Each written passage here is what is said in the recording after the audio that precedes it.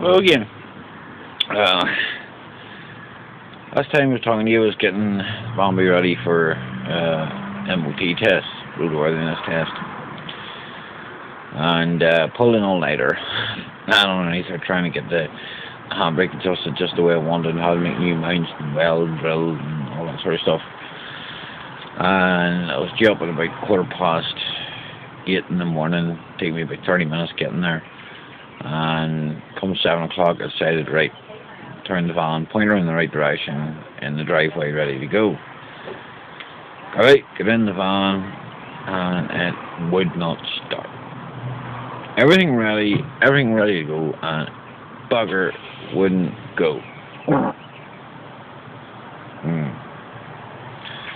A few expletive deleted were said, many were said, but turns out I thought it was a wiring problem underneath the dash, and it was points were cropped out, so pull out the dash, and at the minute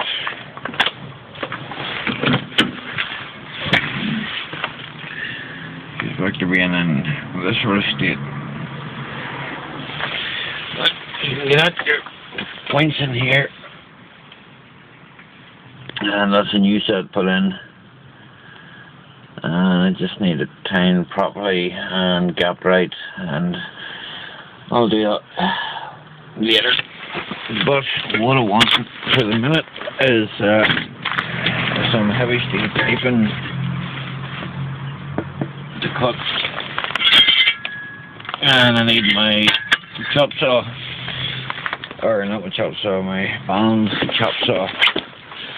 But I've lost the band on it at the minute.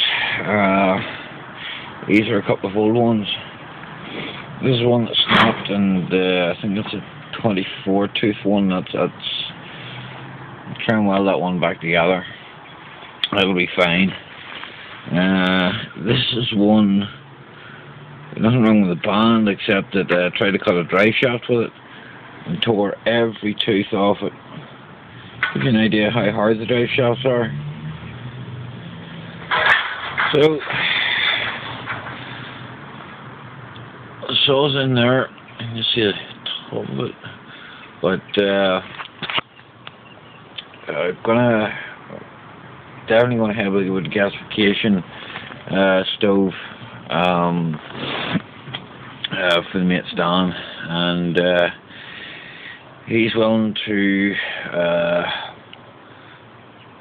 bring a 1964 Land Rover to the project, and so long as we can have an engine sitting on a test bed running to prove the fact, there's no problem with it. We'll shoehorse it in, and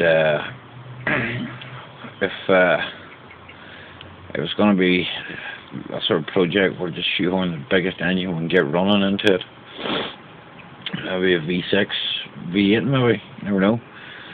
But that's what I've been up to. Been held back by this, and should have been on the road. Should have everything done. Should this, should that. Things happen, and I believe things happen for a reason. If this had happened when we were 200-300 miles away from home, I'd been pretty screwed. So now I'm doing points, driver cap, rotor arm, plug leads, changed the coil, replaced a lot of the older wiring, and done updating the whole electrical system. I was going to change from points to a wee electronic pickup, but decided not to. I just want to keep it the way it is.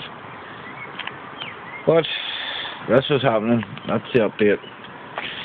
And so you never know what's going to happen next. I don't know what's going to happen next. I wanted so much to do and so much to get into. One day at a time. Peace. Have fun. Enjoy yourselves.